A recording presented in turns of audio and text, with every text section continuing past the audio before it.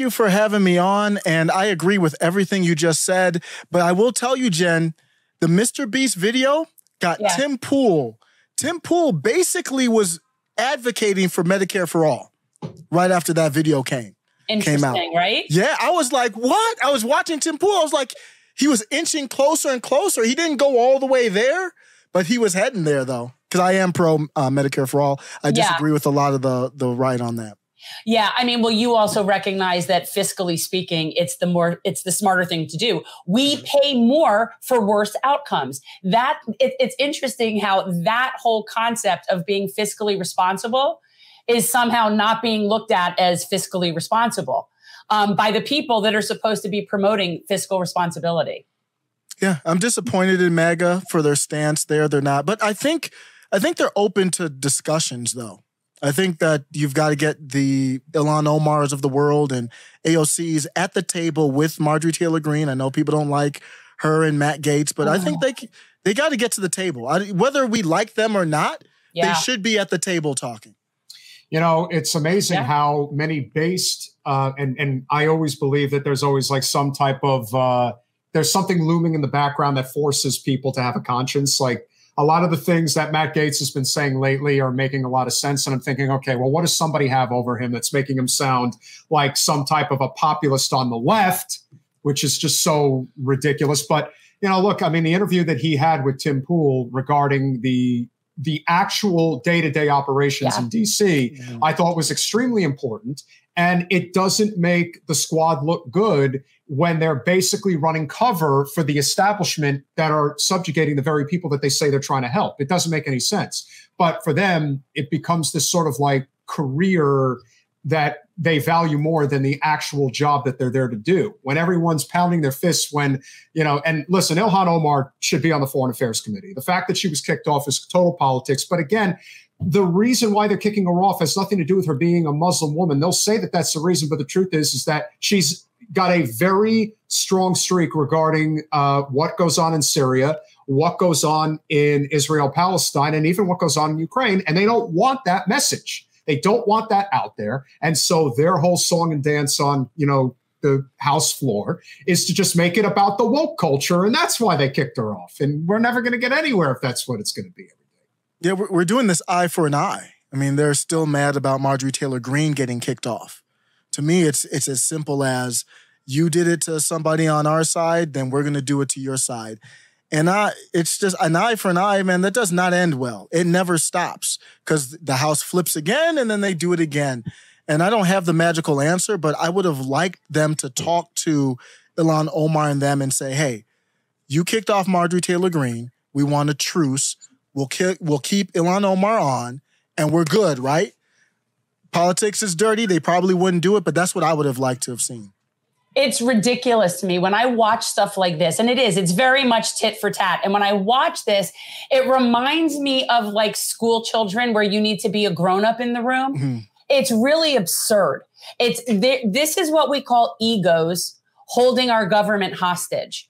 And we see it on both sides. This isn't a partisan thing. And the one thing I will say about Gaetz and company is, while I don't generally agree with them on policy, the concept of them that they were standing up for something and holding back their vote is a populist thing to do. That is democracy. So it doesn't matter whether or not I agree with them on the issues, because ultimately what they're asking for is a chance to vote on something, which, like I've said, that shouldn't be that hard of a fight to bring something for a vote. That should be a given. Primary example of the problem that we're facing right now. Metaopoly is a conservative, one of our great supporters. We love having him here. But there is always this misconception, and that's why it's easier to deal with the populist right than it is with the liberal middle, if you will, because their whole concern is the government taking over healthcare, which again, you know, right-wing conservative messaging, neoliberal messaging has been very effective when it comes to universal healthcare. This whole idea that we want the government to run healthcare is a complete non-starter. That's not what we're asking for. We're asking for the removal of the for-profit middlemen in between us and our doctors. Hence, the ridiculous Grammy show that was on the other night was sponsored by Pfizer. We don't need Pfizer running our healthcare system, which is what they do. as do a lot of other major corporations. If we cut them out of the equation, our healthcare costs would probably be a third of what they are right now. And virtually everyone would be able to afford it. And with those that wouldn't be able to afford it, that's where the single payer system comes into effect. So for those who are saying that this isn't actually feasible, it's not true. Well, it's weird extremely to me, feasible. What's weird, and Osiris, I'm sure you know that a few years ago, it was when they were doing the estimates on how much universal single payer healthcare would save us, that even the conservative Koch brothers study was conservative at like, you know, $2 trillion or $2 billion or whatever it was. It's all ridiculous to me. But even the most conservative study showed that it actually saves us money.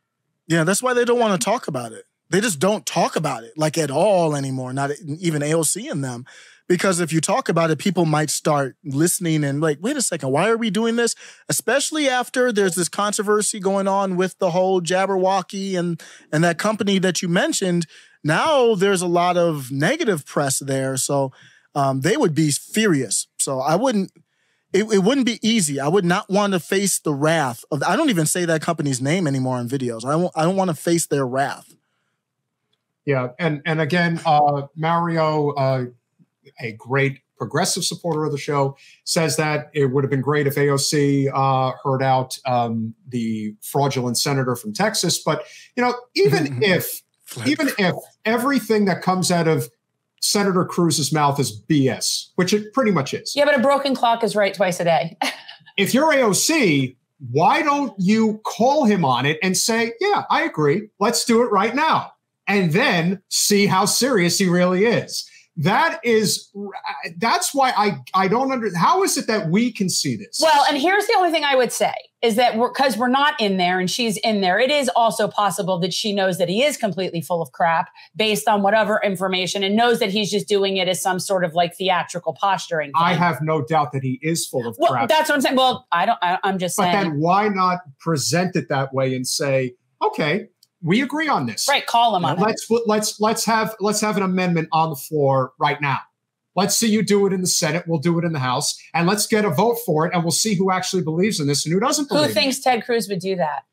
But that's the whole point of AOC calling him out. Yeah. That's what you're supposed to do. No, I know. But she's not doing that. Instead of telling him to go to hell, it's like you're not doing anything to further the message. You're actually hurting it, because there is this idea that, you know, the left and especially liberals are just, you know, whiny babies. And it's all about, I believe I am morally superior to you, so I don't actually have to engage with you, is not good politics. It's actually really bad politics. Thanks for watching.